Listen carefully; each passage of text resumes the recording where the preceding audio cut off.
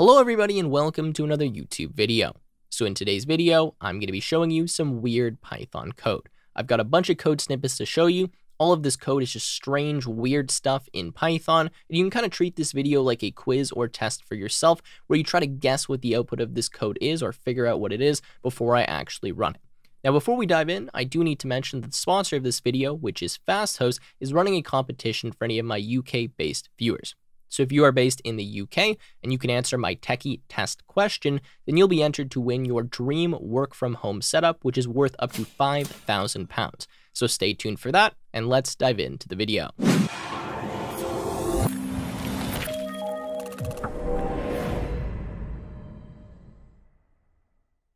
All right, so let's go ahead and dive in. Now, the first weird things I have to show you in Python are kind of Easter eggs, and they involve importing modules. So these are super simple, but the first thing you can do that is quite weird in Python is import the this module. If you import this and you run your script, what this actually does is outputs a poem. This poem is the Zen of Python by Tim Peters. Now, I'm not going to read it. You guys can read it yourself, but this is kind of an interesting poem. And well, if you're into Python and you write a lot in Python, you'll probably appreciate some of the stuff that's in here. So the next weird thing I have to show you in Python is also a very simple Easter egg. This one involves importing the antigravity module.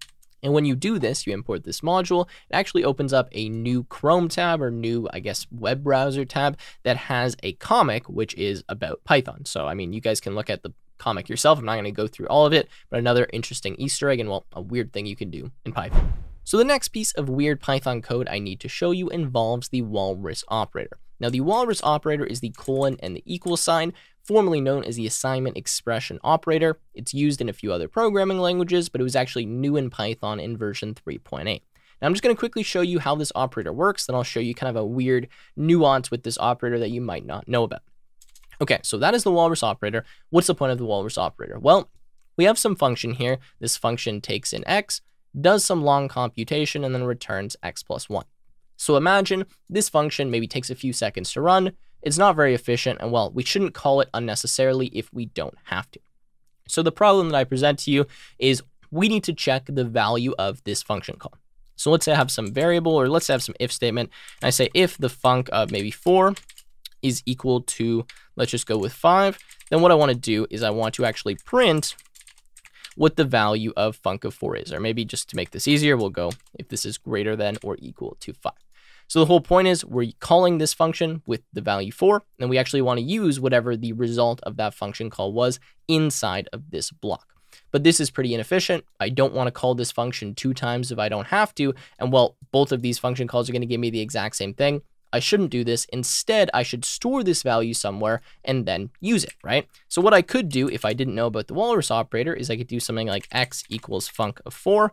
I could then say if x is greater than 5, and then I could just print x like that, and well, that would solve my problems. However, there is a cleaner way to do this, and this involves the Walrus Operator. So what I can actually do is inside of parentheses, I can say if x colon equals, using the Walrus Operator, the func of, and then 4 is greater than or equal to 5, print x. And what this will do is actually evaluate this. So we'll say x is equal to the func of 4, and then it will take whatever the value of x is and kind of plug it in here for the parentheses and check if that is greater than or equal to 5. So if I run this, we see that we print out 5, which is the value of x. So that is how the assignment expression operator works. Now, one small detail here.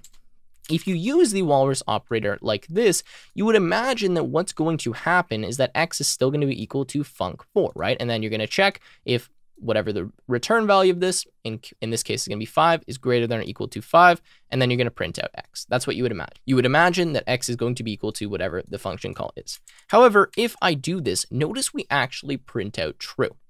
Now that's kind of strange. Why is that the case?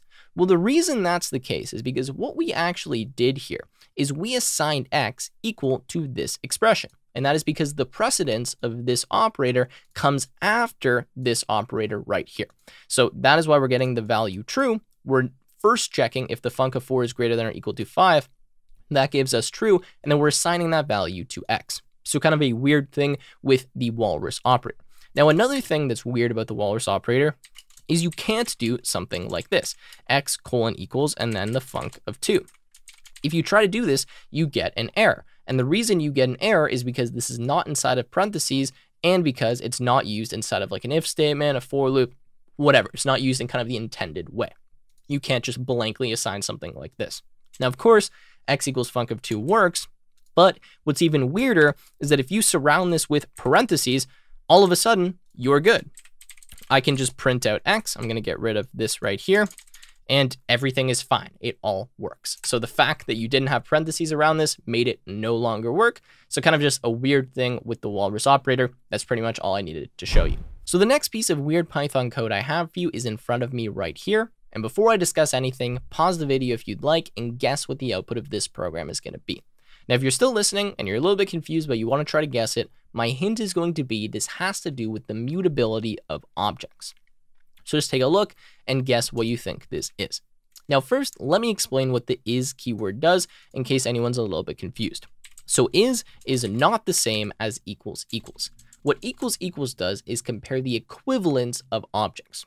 So a really good example of this is if I have D and E and I make this equal to an empty list and an empty list. Let me just remove this here. If I print D is equal to E, we see that these are the same. These are equivalent, right? An empty list is equal to an empty list. However, D is not E because these are not the exact same empty lists.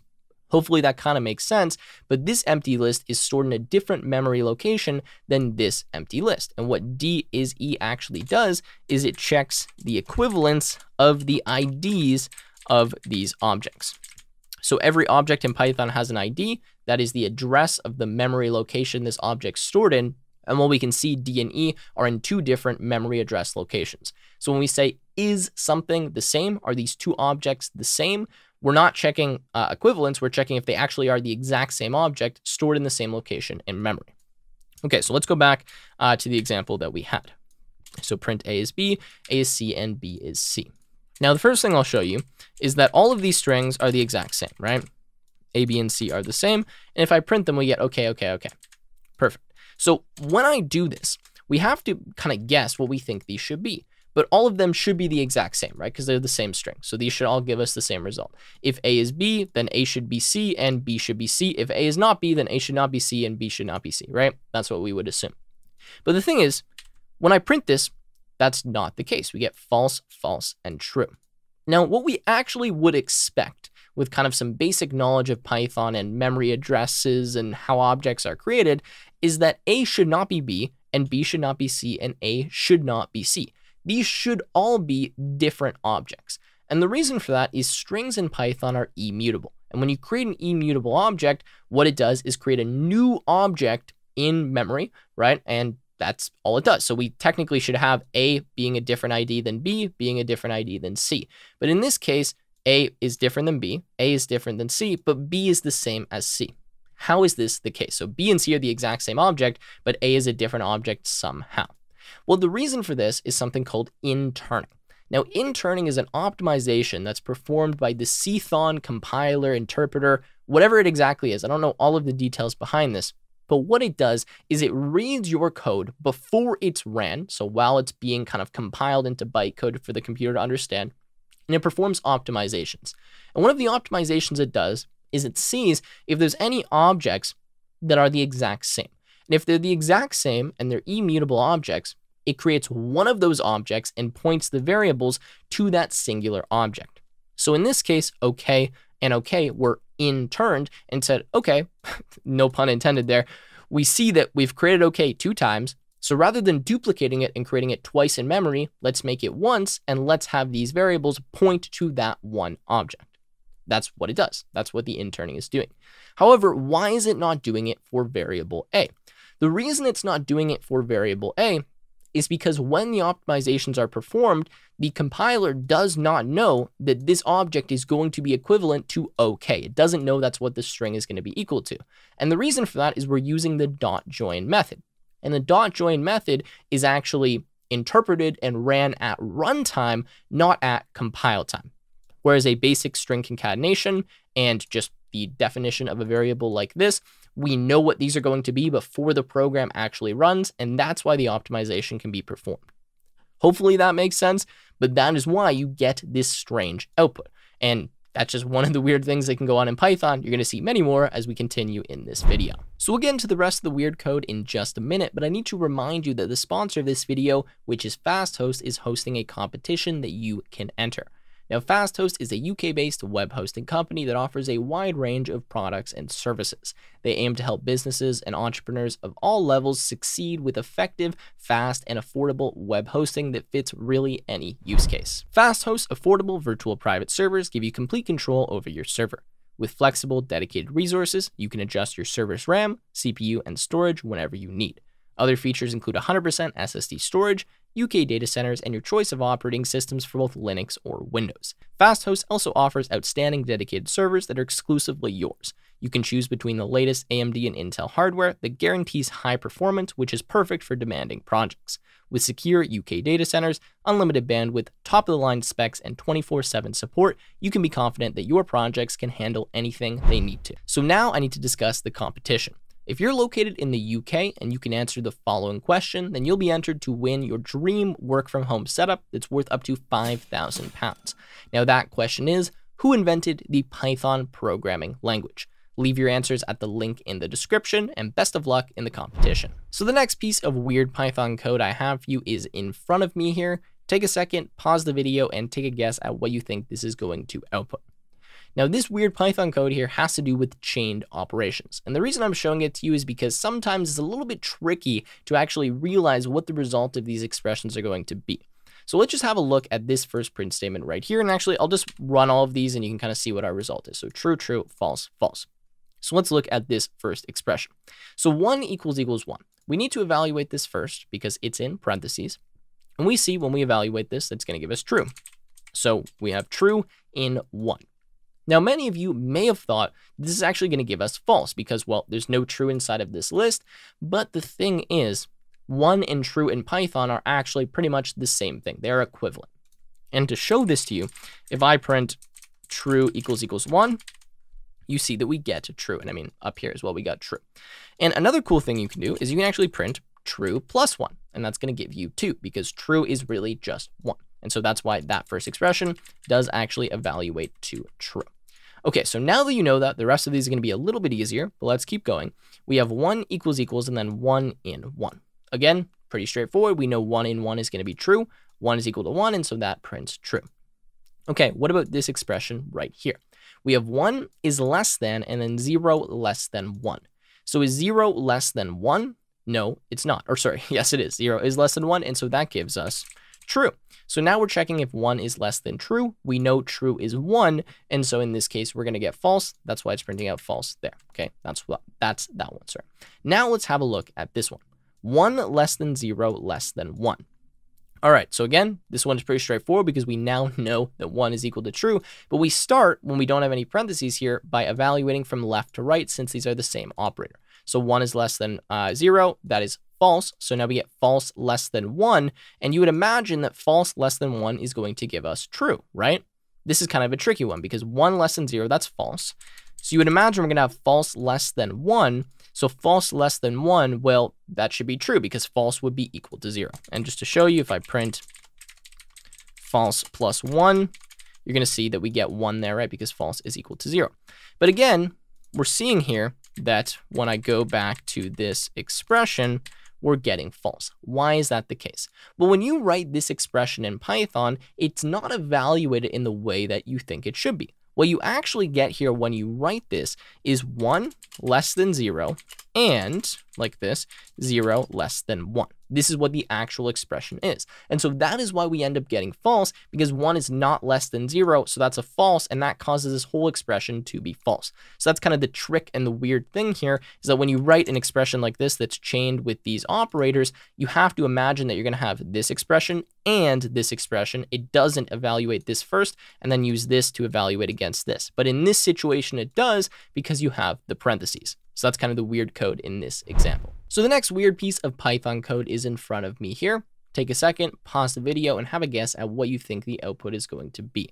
Now, this code here has to do with dictionaries. So I've created a dictionary, and then I'm adding 3 keys into the dictionary and 3 values. So looking at this on a very surface level, you would imagine we're going to have 3 keys in the dictionary, and there's going to be 3 values for these keys, right? Hi, hello, and yo.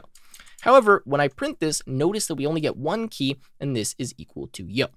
Now, if you're just looking at D1 and D2 minus 1, you notice immediately that these are the exact same, right? We have 1, and then we have 1. 2 minus 1 is 1. And so it kind of makes sense that we're overriding the hi key with yo. However, what about the 1.0? Why is it that I don't get a 1.0 key inside of my dictionary? And just to show you how weird this actually is, if I comment these two out and I run this, we do get the 1.0 key. So why is this the case? Well, the reason this is the case is because what actually happens when you're using a dictionary is the key value here gets hashed. And by hashing this key value, you can actually achieve constant lookup and constant deletion and insertion of keys. I won't really get into that too much, but pretty much any equivalent keys in Python will hash to the exact same value. It's a little bit strange, but what actually happens when you use the dictionary, as I was saying, is the key value gets sent to a hash function, and that hash function is kind of the actual key that's associated with a value. So if I do something like, we can say x is equal to the hash of 1, and y is equal to the hash of 2 minus 1, and then I print out x equals y, you're going to see that these are the same thing. And then same if I do this, hash of 1.0, these are the same thing. So equivalent values in Python hash to the exact same thing. And even more strange, if I do the hash of true, that also hashes to the same thing. So you have to be careful in dictionaries, because if you have keys that are equivalent but do not look the exact same, like true and like 1, their hash is going to go to the same thing, which means if you're trying to have 2 distinct keys but they're equivalent, that's not possible. You're going to end up overriding one of those keys. Hopefully that kind of makes sense, but that explains why when we have 1 and 1.0, we end up overriding the key, right? So if I just do this, and I just have 1 and 1.0, you see that we get the key 1 with hello, and notice it's not 1.0. Strange again, right? So we initially added 1 as the key, so we hashed 1 and then added that as the key, and then we said d at 1.0 is equal to hello. And when we hashed 1.0, we realized this key already existed in the dictionary, so rather than creating a new key, we overrode it with hello, and that's why 1 still exists, even though the value is associated with the key at 1.0. So really weird how this works, and if we do this in reverse, you'll get the same thing, right? So if I have d at 1.0, 1.0 is the key that persists because it was the first one that was added in. So that's all I needed to show you, just some weird things related to hashing of keys with dictionaries in Python. The next weird Python code I have for you has to do with the all function. So there's this function in Python called all. And what this does is take some iterable object and tell you if all of the values in it are equal to true. So if I go 1, 2, 3, false, and then let's print out all, and let's see what we get. We get false. The reason we get false is because there was 1 false in this list. Now, if I remove the false, we get true because all 3 of these values are true values. Okay, now clearly if you go true, true, this is going to give you true, and well, all works, right? No pun intended again, but it works as we would expect. Now, the weird thing occurs, though, when you start having nested lists. So let's say I have a nested list, so just an empty list, inside of this list right here. When I run this, notice that we get false. But what happens if I add something inside of this empty list? Well, when I do this, we get true. So it's kind of weird how this works. If I add another nested list, now we get false. So the nested list, an empty list, is equal to false. So if you have an empty list inside of the list, then that's false. However, this is where it gets really weird. If you have an empty list inside of an empty list, inside of an empty list, this gives you true. And the reason for that is that the way that the all function is implemented is as follows. I'm just going to copy it in here. We have define all, iterable, for element iterable, if not element, return false, otherwise return true. And so when you have 3 nested lists like this, and we check the element that's inside of the main list, which is this element right here, we see that it's not empty. This list here, the one that's kind of like the second embedded, is not empty because it has an empty list inside of it. And so that means that this actually tells us that, oh, yeah, this is true, even though we know there's no true values in here. It's completely empty. It's just a bunch of nested lists. So a very weird thing, Obviously, I could add a bunch more nested lists like this. We still get true. I could add even more nested lists inside of the nested list, and well, we're all good. So just kind of a weird thing. Figured I would show that to you. When you have 2 nested lists, you get false. When you have 3, you get true, and that's because of the implementation here of the all function. All right, so the next weird Python code I have is right here. Pause the video, take a guess at what you think the output is going to be. All right, so let's run through this here. We have our first print statement. We have x equals true, y equals false. We say not x equals y. Now you have to ask yourself here when you're evaluating these, is the not going to be applied on the x, or is the not going to be applied on the x equals y? Good question to ask. You have to ask yourself that. I imagine most of you would assume that the not is going to be applied on the x, right? So if you're taking that logic, you're saying, okay, not x, so not true is false, false does equal false, and so this first print statement should give us the value true. So if I output this, we do get true. Nice, okay? So now let's move to the next print statement. So we'll follow the exact same logic as before. We'll say, all right, we're going to apply the not to the y first. So that means not y is going to be true. X is equal to true. So that should give us true, right? Our second print statement should output true. So let's run it. And notice we get an error. It says invalid syntax, x equals not y. So why is this the case? Why are we getting an error here? Well, the reason we're getting an error here is that not actually has a lower precedent than equals. So we actually apply the equals before we apply the not. And so in this situation, what this expression actually looks like is not x equals y. So in this case, we thought that we were doing it correctly just because those expressions are the same when you do them in the opposite order, but not is evaluated after the equals. So even though the not doesn't work the way we thought it does, we still get the right answer here because, well, the not of false is equal to true. But when we go down here, the reason we get the syntax error is because we try to evaluate the equals before we evaluate the not. And so what happens is we say x equals not. That's what we look at. The expression right here is what's being looked at first, and that's what's throwing that syntax error, because not is obviously not valid. I can't compare not to x, and so that's why we're getting an error. So if I wanted this to work properly, I would need to actually do this. So now if I do this, we're going to evaluate the parentheses first, which is good. That turns that false into a true, and then x equals true. Well, of course, that is true. So it's kind of a weird thing. You would think you could do something like this, but you do need to parenthesize it, because if you do this on the right-hand side of a double equals sign, then you're actually going to get a syntax error, which is not something that most people expect. All right, so the last one I have for you here is definitely the trickiest. Don't feel bad if you don't get it correct. In fact, I'll be surprised if any of you get this correct, but pause the video, take a guess if you want, and now I will explain it. Okay, so we have a comma b equals a, and then this at index b equal to dictionary comma 5. At first glance, this is very confusing, and you're probably thinking this is going to result in an error. I'll tell you right now, it's not an error. Now, the reason you might think it's an error is because we have 2 values here, but only 1 value here. And you would kind of imagine that what's going to happen is if I put like a C here, so maybe I did like DC, is that A is going to be equal to dictionary, D is going to be equal to dictionary, B will be equal to 5, and C will be equal to 5. That would be a good guess to have if we had 2, 2, and 2. But we don't. We have 2, 1, and 2. So how does that change things? Well, let me just run this and show you what we get.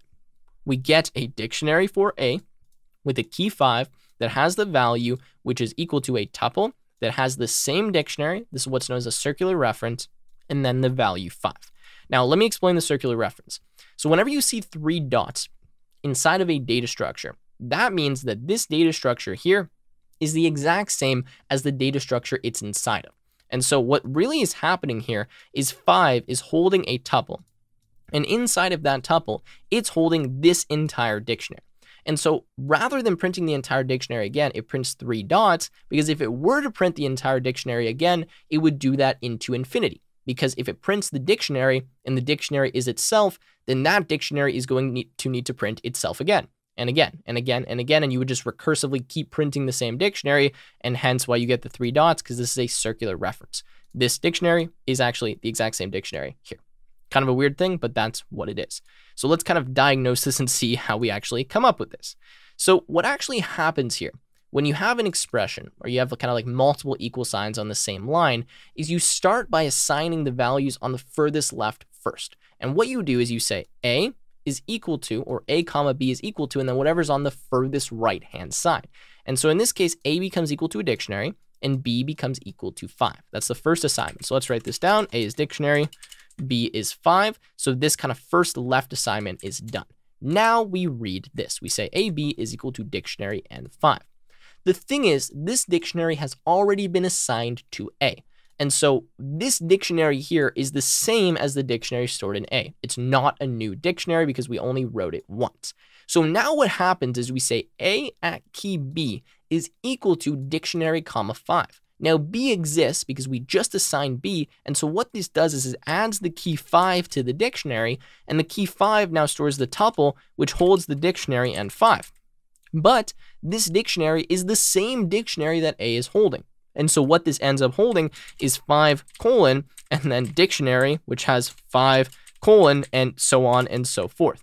So what you end up getting is that circular reference, right? And so I'll just kind of write it in as the ... to save us from the confusion, but this is what you get. And that's why you get it, because that's the way that you read it. And so kind of a strange, weird thing. I've never seen anything like this in Python before, but I figured I would show it to you as the last thing because, well, it's very, very weird. All right, so with that said, I think I'm going to end the video here. Now, all of the examples that I showed you here are actually from a GitHub repository. It's called WTF Python. I'll leave the link in the description. Full credit to them. They have a ton of other examples on there. I just kind of went through and picked ones that I think would be good to show in a video. But if you want to see way more advanced ones, check out that repository in the link in the description. All right, I hope you guys enjoyed. If you did, make sure you leave a like, subscribe to the channel, and we'll see you in another one.